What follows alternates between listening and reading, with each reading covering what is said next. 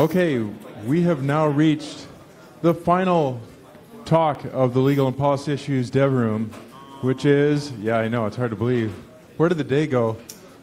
It's your organizers panel. It's the four of us. The moment you've been waiting for. Yeah. Hot topics. Fontana, Karen, Bradley, and myself. Well, maybe hot topics, but also potentially feedback on the room and things people would like to see us improve for future. Sure. Do you want to take it away? Yeah, should we start with that? I mean, yeah, great. So, yeah, does anybody have any suggestions on?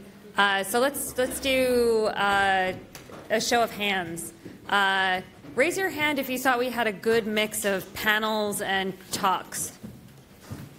Okay, so that's like, that's pretty much everybody. Raise your hand if you thought that most of the talks were 25 minutes. Raise your hand if you thought that that was too short. Okay, so like 3 people, 4 people have raised their hands, but like in a shaky. Raise your hand if you think that was just right. That's like 3/4 of the room. I'm not going to ask about too long. Okay. Does anybody have any suggestions of things that we should do if we do this again? Lightning talks. Lightning talks. Oh, and a thumbs up. Raise your hand if you like the idea of lightning talks. Oh, cool. So it's like 3/4 of the room. This is great because last year we asked for feedback and we were told that people wanted more than just a day at FOSDEM. And so we took that, that feedback and now we have copyleft conf on Monday. Yay. So if anyone wants to come to that, it's copyleftconf.org on Monday. It's just €15 for hobbyists, and that'll help cover lunch. So any other suggestions? Oh, you can register at the booth as well. I have a question. How many of you thought about maybe making a proposal for the dev room, but saw the CFP was 14,000 pages long and way too long? Was our CFP too complicated? Anybody? Sorry, the description of the question was too complicated. Oh. Who thinks the CFP was too long and complicated? Anyone? I didn't. Okay. Did anybody? Yeah, raise your hand if you read the CFP. Like, okay. Okay, 3 people read the CFP. No, it was more than 3. It was like a quarter of the room. Raise your hand if you found the Easter egg I put in the CFP. See? Guess it was too long. Raise your hand if you thought about submitting to the dev room but didn't. Okay, so next year, submit. I saw you, Jim. Does anybody else have any ideas, things we should try other than lightning talks? More a comment than an idea, but I don't really think that copyleft, which I applauded and I'm going, but I don't think the copyleft conference really replaces the possibility that would be great for me in particular of having these being wider in FOSDEM. So the comment was that that having copyleft conf doesn't solve the problem that there isn't more legal and policy dev room at FOSDEM. Yeah. Just because it's not part of FOSDEM or for other reasons? Well, there are Here, let's pass the microphone because and so let us know if you're going to talk for more than just a quick minute so that we can get you the microphone because otherwise the recording is really terrible. Oh, I thought he was bringing. Oh, you're on the hook, Jim. I don't know why Tom went up there. No, you got to wait a minute because it's so. I think there are several reasons that it might change from people from person to person, but coming to FOSDEM is for many people a tradition, for many people is a commitment, and extending the visit one day is not very. It's not easy for everyone, and also copyleft conf is not a free event, which is something that I saw many people complain about. I did not see many people complaining about it because we have specified in lots of places that if the €15 that will cover your lunch is too much, to let us know, and we have volunteering opportunities, and we'll work with you. So, but there are challenges to having more. It's not fully our choice to have only a one-day DevRoom, and we don't want to necessarily conflict with anything else. I have to say a huge shout out to the community room for working with us. We cooperated with them, we coordinated our days, and we coordinated our speakers, and that's a real advantage. Yeah, and we used to always apply for 2 days. With the advent of the community dev room, there was enough overlap that it made more sense, really, for us to each apply for 1 day, and we requested the FOSDEM organizers put us each on different days. That seems to have worked better. There is the community dev room tomorrow.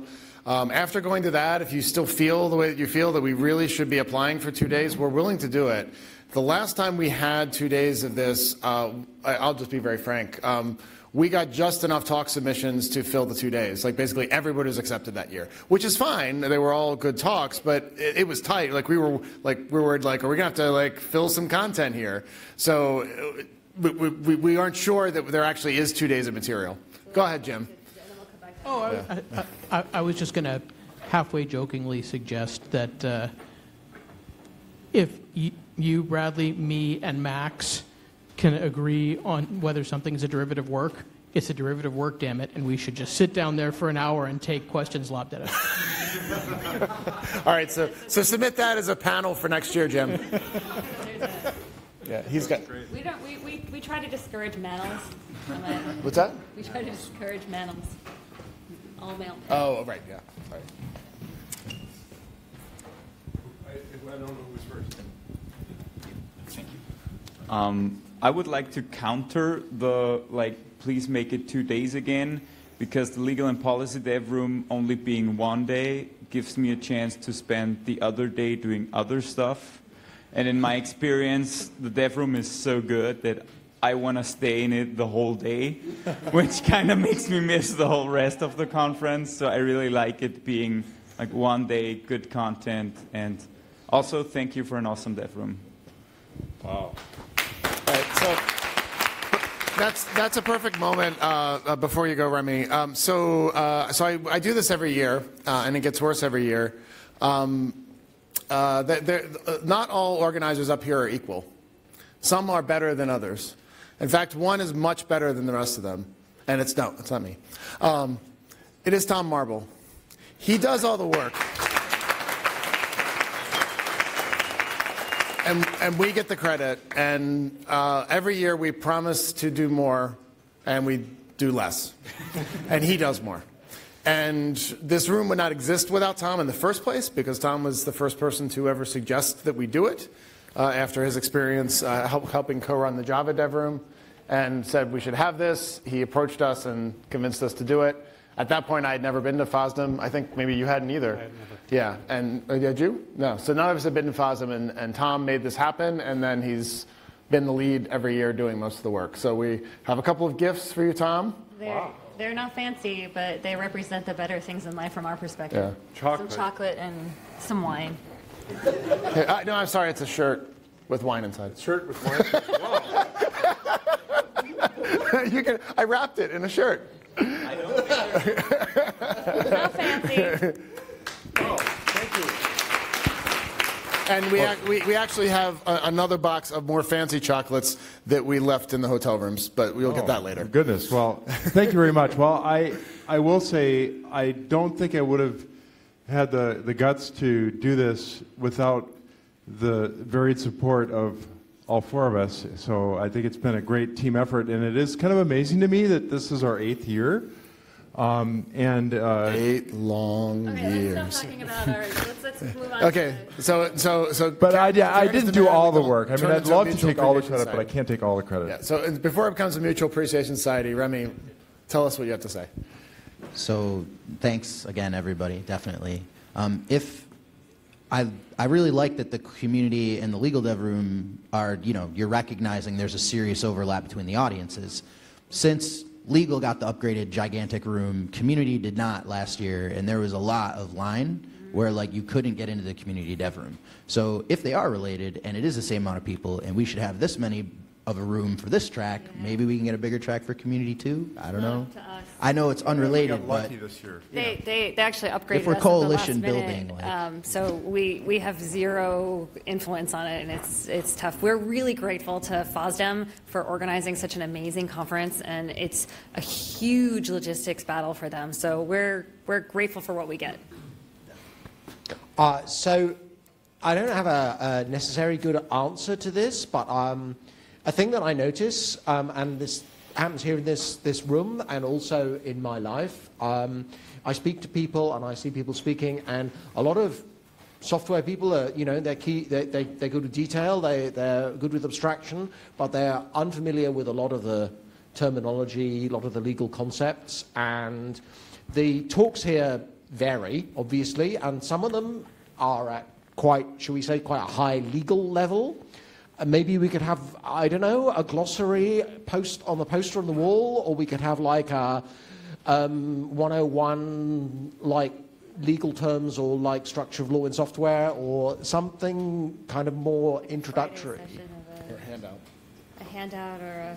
Yeah, or a web page or something. Would it be acceptable if it was written materials that were available and like a URL on the board? Yeah, you could put a URL on the board and then people can go like, what even is that thing, and look it up on their laptop. I think it's great feedback. We did design this dev room. One of the goals we had when Tom came up with that idea, we said, well, there's so many, you go to any open source and free software conference and you see the Legal Issues 101 talk. This is what copyrights are. This is what patents are. We do not want that talk in this room. This room is not for the intro. But I agree with you that we don't want to be unwelcoming to people who don't have up to speed. I saw people I saw the stress in the room when Van was saying exhaustion this, exhaustion that. People were like, tell me what exhaustion is, right? And so I think it would have been a great idea if we had a web page that had the definition of patent exhaustion, so that when Van started, people could have been loading that. And that's a challenge with the 25-minute talks as well. Right, and it makes it difficult to make an interesting talk and keep something that's got enough content in it. You don't want to be distracting it with lots of intro stuff. Does anybody else have any other feedback? Do we want to talk about some of the? We want to talk about some of the interesting events and. Right. So do you want? So now that we've done this, year? we did the feedback first. Do you want our usual, we decide what was important this year and tell you what we thought about it? Is that what you're after now? We have another. Why don't you pimp what's happening on Monday so that we're all incentivized to sign up immediately afterwards? There's a lot of talks. I don't know. I'm bad at this. Oh my gosh, there are 3 tracks of awesome copyleft related talks. It is incredible. I can't think of, there's no other place where you will get that content. It's astounding. I'm kind of stressed because I don't know which to choose to go to myself, but that's the whole point. It's going to be awesome. But they will be recorded. Yeah, I don't want to oversell that because just in case, you don't want to be like, it's recorded and then it's, but we're planning to recording it. The FOSDEM video staff is helping us out, so we have a much higher chance of success than if we were left to our own devices. But so hopefully that'll be that. And that's sort of the goal, is that then we have all of that great content about copyleft recorded so everyone can experience it at their own pace. But it's not the same if you're not present in person in the flesh. So Tom, every year we get up here for the last 3, I think this is the 3rd in the row, and we decide and tell them all the big things in policy and legal issues and free software. We don't decide now. We already decided, didn't we? Or How much time do we have left in this? we never. we got plenty of time. Panel. We got plenty of time. But we got to prep this. But, so I mean, we did have Lammy's talk, which told us the big thing of this year, which is everybody's writing their own cloud license. Everybody. Yeah, that's interesting. I guess let's talk about the cloud licensing thing for a second. I have this feeling, and it's just a feeling, I'd love to get feedback on this, that some of these actors that are saying, well, the AGPL isn't going far enough, they claim that, the developers of the software aren't getting properly remunerated for their efforts. I think it's kind of disingenuous, because I think that what they really want is they want Amazon to pay them for maybe doing something but not necessarily recognizing the giants on whose shoulders their software is based, and ultimately, the developers that were part of it. So it seems sort of not really Is it all really about? I've been wondering that all year. Is it all about Amazon? Is it everybody just Amazon takes our stuff and we license freely and doesn't? I think Amazon is the convenient scapegoat. Obviously, any network services hoster could be blamed for this, but it seems like it's a fashion trend that it's what do they call it? Network freeloaders. There are two questions. I'll go to you and then. Good. Yeah, I was just going to say, I mean, I think in some of the cases, the competitive concern is not apparently Amazon, but Amazon is the convenient corporate entity that they want to bash. Could you please first explain why non-commercial is non-free? I mean, what harm does it do to the to the freedom of the users? I mean, I'll just because I have a mic, I'll try to answer that. I don't know if I'm the best person to answer that, though. I think it's a really good question because I think we tend to assume that there's a right to commercial freedom in free software without, just because it's sort of like a religious kind of belief, and I don't think it's really examined much. I think that you're calling it Freedom Zero, right? That's just Freedom Zero. Well, yeah, it's sort of part of Freedom Zero, right? But you could imagine a version of Freedom Zero that excluded commercial freedom. I think it's because this culture that free software came out of was frankly, it was a partially entrepreneurial culture. These were developers who saw nothing wrong with the general idea of supporting themselves, through software development and support of software that they wrote and so forth, but they did see something wrong with the proprietary model, which was a new thing for the software industry, which was very young at the time that free software was emerging. So it was a culture that was already kind of oriented towards, sort of positively towards commercial activity, maybe not large-scale commercial activity, but small-scale. So I don't, why exclude, what is so bad about commercial activity that it should not be protected like all other kinds of endeavors is maybe the question to ask.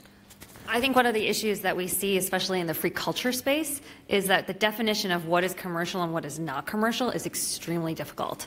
And so going into that area creates a lot of question marks, and it's quite difficult. Yeah. Yeah. So there's a piece of Linux. I just want to finish one point on his question here. There's an interesting piece of Linux history. Most people don't know that Linux was under a non-commercial use only license when it was first released.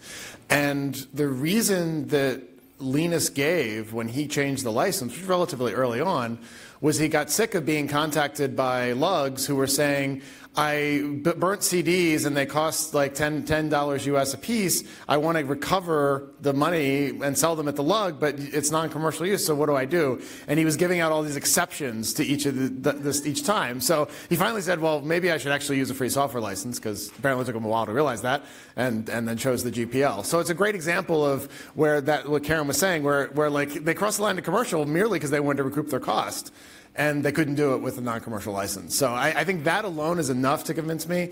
But I also feel there were a lot of debates in the 80s where people really thought this through and were like, well, it's really hard to say who's on equal footing with whom. And I always felt that the way non-commercial and commercial activity was treated equally put everybody on equal footing. Read the Kuhn manifesto.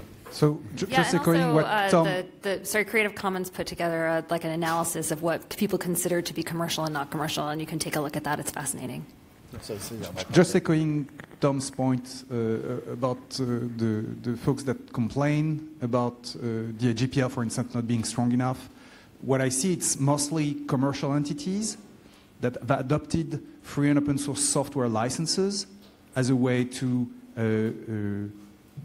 reach a certain number of goals, but then see that as they grow, this is maybe counterproductive to them to still use free and open source licenses. And I think it's really disingenuous in this sense, which is the one that complained that copyleft license do not prohibit commercial usage, are effectively commercial entities mostly.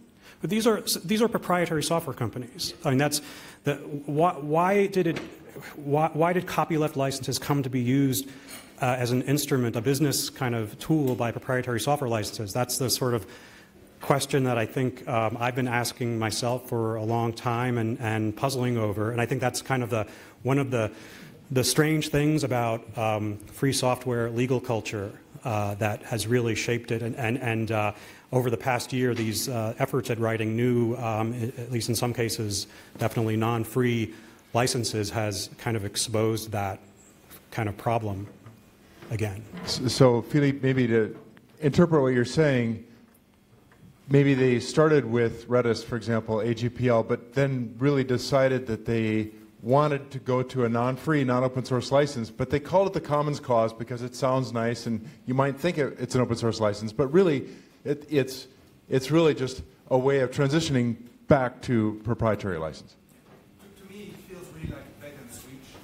Yeah, bait and switch. Yeah, absolutely. Yeah, it's really nothing new, though. It's, I mean, I'm sort of glad that it's getting a lot of exposure because it's something that we've been talking about for ages. So I have a much better answer to, I think, to this question of why do free software licenses need to permit commercial use?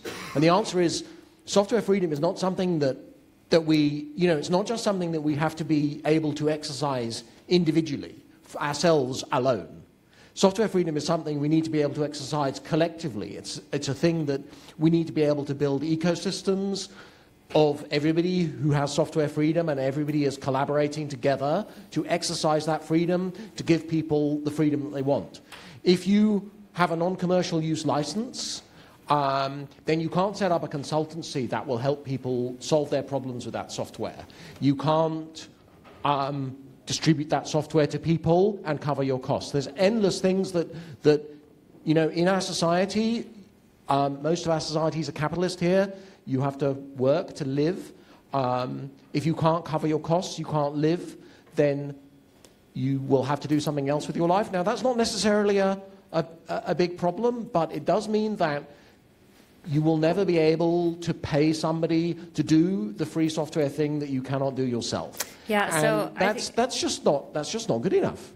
Yeah, I think to me your argument comes down again to what is commercial and what is non-commercial, because I could imagine folks saying, well, wouldn't we really enjoy the alternate universe where we make such great software that we can make charitable models around our technology? And people at charities do get paid. They don't get paid as much as they do in the private sector, but there could be a lot of great results for doing that. But I think that it all keeps coming down to the fact that it's very difficult to draw the lines.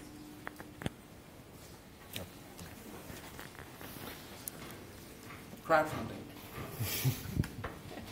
Karen, do you want to talk about Linus? Me?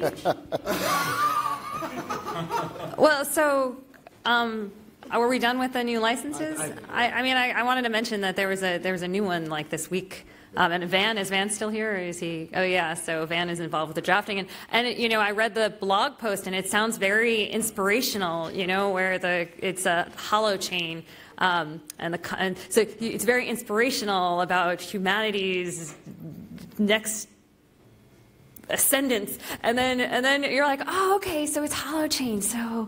So let's see, who's writing this license? And it's like, oh, it's Hollow. The company is Hollow, and the product is holochain. And so it's just another one of those, like, you take the license, and then you go to where is it coming from, who wants it, and you look, and you have to really dig to figure out what Hollow is, and that Hollow is a company, and they're hiring, by the way.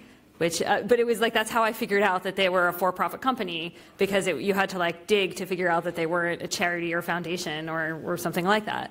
And so it's just fascinating. So I just sort of want to mention that they're coming up in other contexts too. What's good about the holochain example, though, is that they specifically state that they'll be doing their process in public and that they're inviting comment. And I think that was missing from these other licenses that were basically just dropped.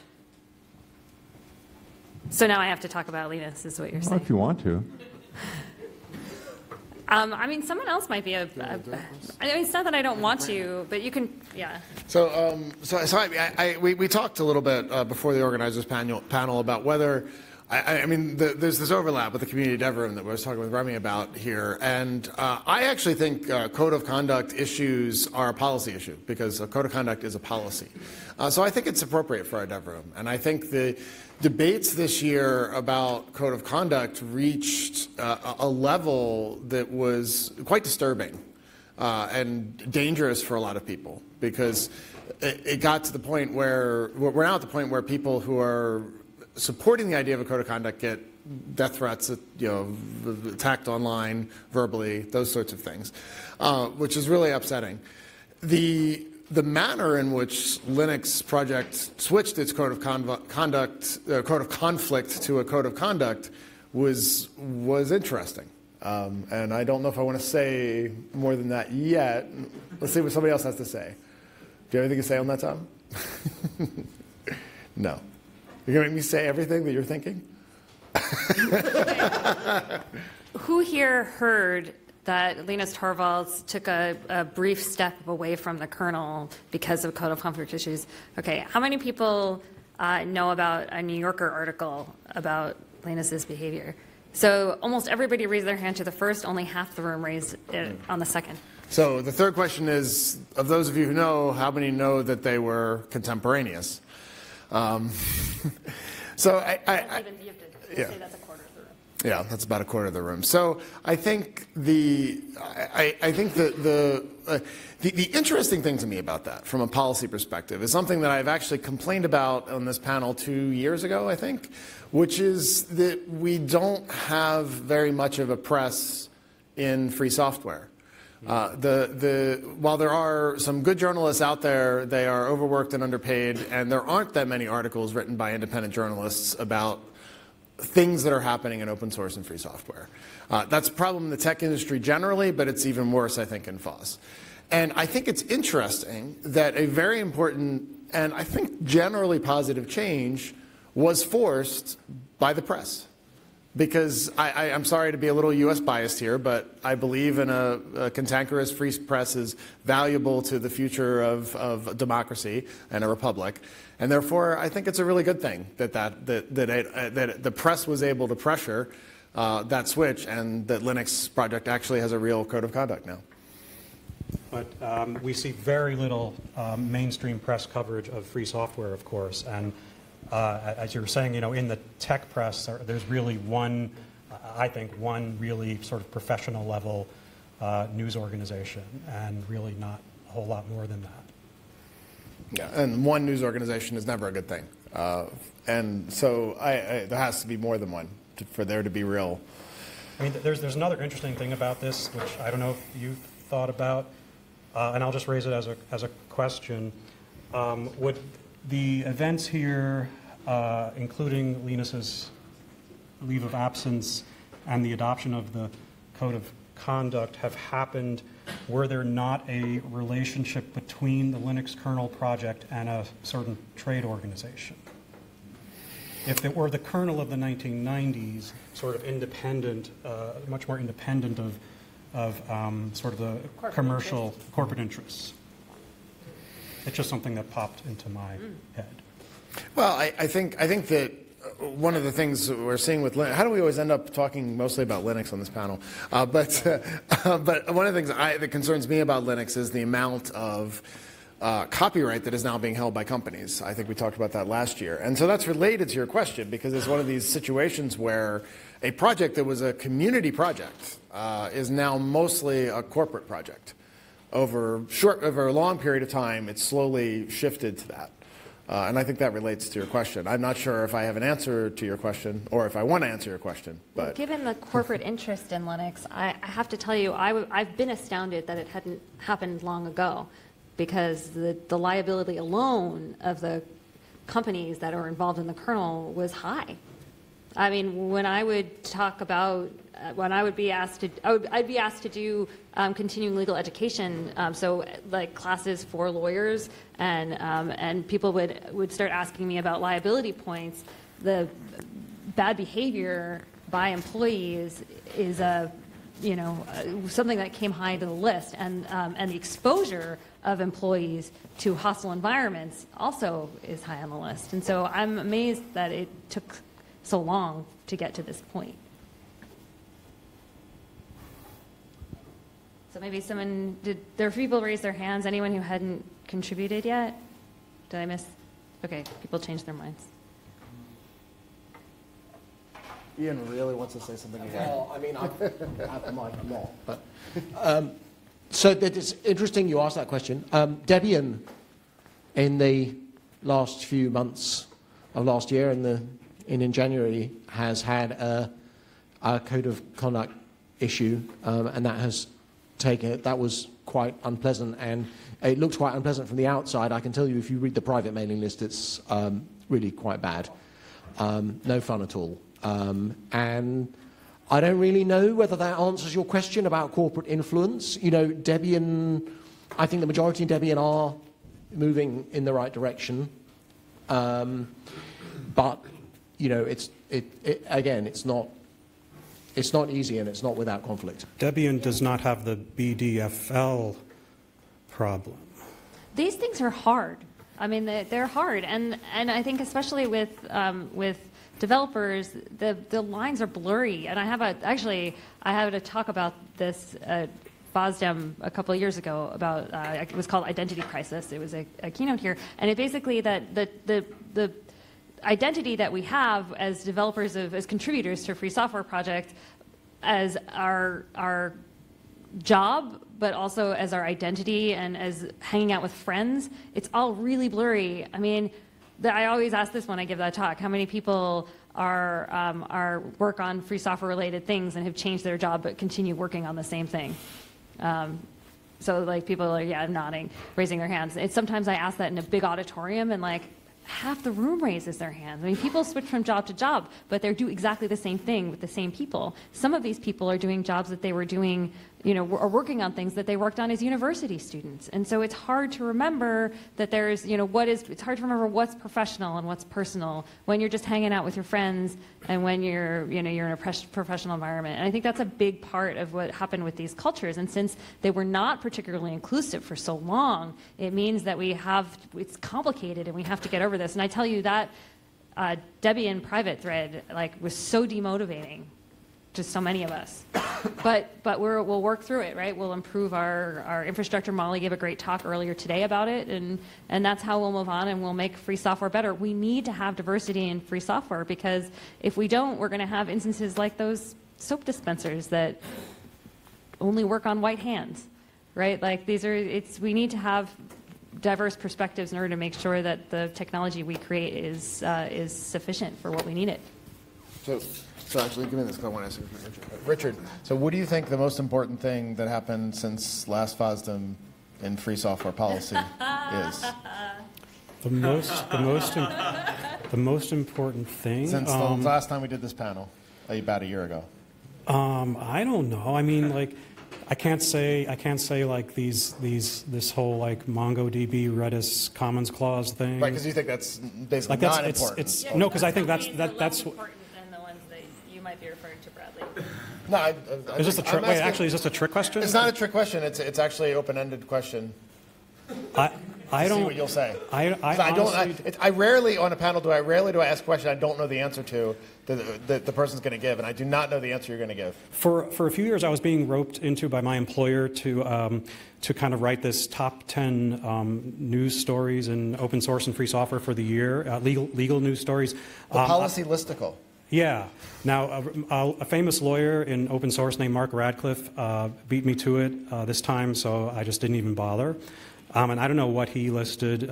For all I know, he may have listed the Linux code of conduct thing. But I don't know. I mean, recently, this whole the MongoDB license thing has been on my mind, partly because of my work with the OSI.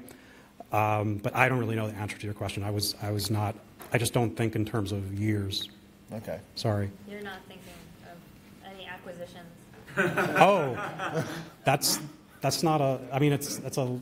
I thought that was the leading question, wasn't it? You think of that as a. You think of that as a. No, not necessarily. I don't know that. I don't think that's necessarily the answer to the question. That was on Mark Radcliffe's list. Now that I recall, but I just don't actually weirdly think of that as an open source legal story. It's just it's an acquisition. It's a policy story. Let's not weigh in. Okay, go ahead. Well, I'm sure most of you know, but just to make sure we're all clear, Richard Fontana works for Red Hat. Not anymore. Yes, I do. To Bradley's Red point, Hat is a publicly Red Hat traded was company. acquired by IBM, and you heard some of our speakers mention this while Italo was unambiguous in his thought process about it. What is your thought process about IBM acquiring Red Hat? Are you looking at me? Okay, who on our panel works for Red Hat? Anybody else up here who works for Red Hat? So he must be talking to you. So I think I'm not really able. So this is one of those few situations where I'm actually going to say I'm not really able to comment on this. I will say that the atmosphere at Red Hat is for the most part, things are just like moving on as usual, and the acquisition hasn't actually happened yet. So the closing is planned to happen sometime maybe at the end of this year. So yeah, there's nothing I can really. Yeah, having lived through the Sun Oracle acquisition, which was a disaster for free software, Jim, because so many projects, there's this huge diaspora of projects inside Sun, because Sun, for all their faults that we heard about today in an earlier talk, was making some efforts to be a better citizen to these projects, and almost all of them are having to fork to survive. And I hope that doesn't happen to a lot of the projects that Red Hat does. That I would hope that it doesn't, but IBM's manner of participating in upstream projects is indeed radically different from Red Hat's. Yeah, it is different. It's a different kind of legacy. One thing I will say, for example, I would have always said this, is that IBM had a different approach to dealing with these institutions, trade associations, nonprofit organizations, compared to Red Hat. Red Hat had this kind of position of, we're not going to get involved in all these entangling alliances. IBM was kind of all about getting involved in organizations and starting organizations like that, going back decades. So that's just like one, interesting difference. Yeah, I mean, IBM is often credited as the key organization that caused the OSDL Free Standards Group merger that formed the Linux Foundation, for example. So that's a good example where that occurred. Yeah, IBM was certainly a major factor in the formation of OSDL to begin with. Right. But you work for Red Hat, which will soon be IBM, but you don't work for GitHub and don't work for Microsoft. So you can comment on the acquisition of Microsoft. I'm staring at Justin Colanino. Well, I didn't ask him to comment because he works for Microsoft. I mean, that's not a free software story. I mean, GitHub is a proprietary software service provider, and I mean that. In fact, that's how I felt about it when I heard about it. I was like, oh, one proprietary software company acquired another proprietary software company. It has something to do with it has to do with like developers, and developers like open source, and it's kind of connected to like GitHub. A lot of open source projects are hosted on GitHub. It's kind of true. Yeah, and GitHub recommends licenses and recommends how you put a license file in your project. So that matters. Yeah, they don't like the use of copying, which is part of the GNU tradition. So that they like the license to be called license. I will go out on a dangerous limb here and say that I told various people at the FSF like 20 years ago that copying was a really dumb name. No, because it covers copying, modifying, and distributing. It's a tradition. It's a tradition. It's all about tradition. I'm glad you raised those two acquisitions at the same time, because I think that they stand for the same proposition, which is that things change. And that the way things are today are not the way that things will be tomorrow. And we have to take whatever actions, we have to take whatever actions we can to protect ourselves against the evil versions of ourselves and others. and having distributed copyrights, choosing copyleft, these are all things making nonprofits strong. These are all ways that we can help protect ourselves. Karen had to stand up. Yeah, I'm just going to change the topic. We could talk about that all day, but I've been concerned about DRM for a long, long time, but I was always protected from it because I have no DRM-capable software on my laptop, so it didn't affect me. I just boycott everything. But things are just closing in.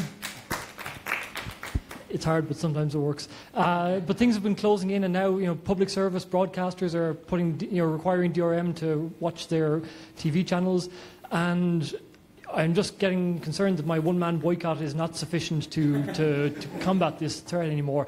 And so, since there were no two-man boycott, thank you very much. I appreciate that.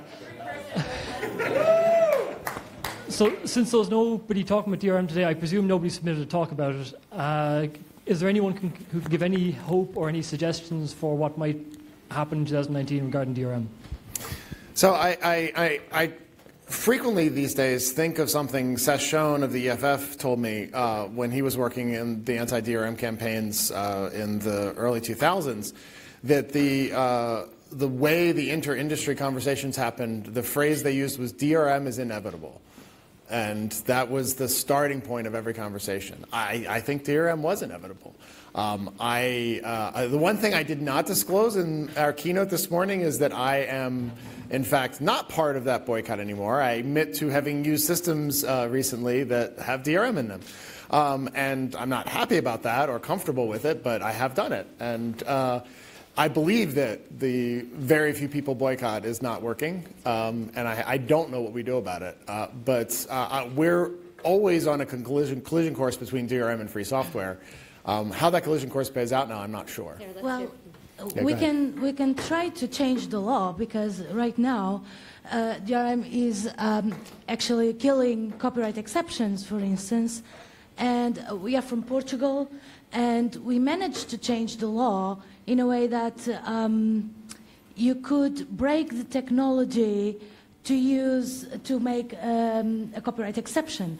Actually, there was a change or proposal in this European copyright reform in the beginning. Sadly, it was rejected by one vote, but we can try to look at, in your country, look at the law. Probably the law says that you can't break DRM even for legal purposes, but we'll give you a workaround. Usually that workaround will not work. Then go to your politicians and say, the law doesn't work, please correct it. That's what we have done, and we did it. So. Absolutely. I mean, this is one of the reasons Conservancy is really, really focused on getting some of the DMCA exceptions in place. We did one at Conservancy for smart TVs, and I worked on one for medical devices with a bunch of other medical device researchers. This is amazing. I hope that we can continue more discussion at Monday at Copyleft Conf. And otherwise next year. Thank you so much to the other organizers and to all of you. This is so great.